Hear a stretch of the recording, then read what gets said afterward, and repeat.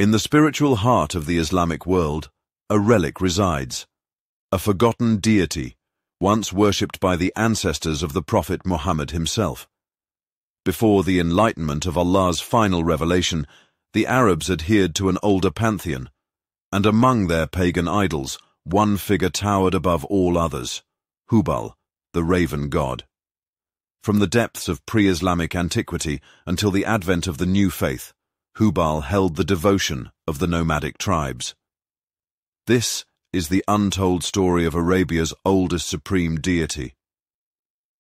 In the age before the coming of the final prophet, the parched lands of Arabia were a tapestry of nomadic tribes.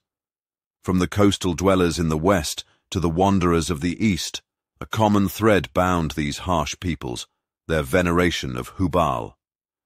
Hubal was sky god and rainbringer, a divine majesty who could withhold or release the precious waters of life.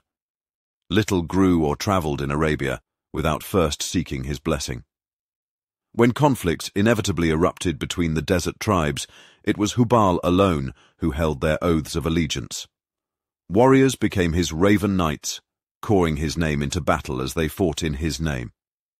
The merest disrespect toward the air-snatcher meant a sentence to be plucked apart by his thundering wrath. Entire tribes went to war in his honor, each vying to be marked as Hubal's most devoted. But the true epicenter of Hubal's worship was the House of Stone, a temple complex deep in the valley of Al-Mushallal. Here, the priests and hierophants interpreted every whisper of the idol's shadowed eyes.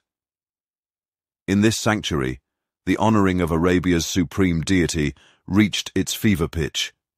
Tribes made yearly pilgrimages bearing costly sacrificial offerings, all to remain in Hubal's favor.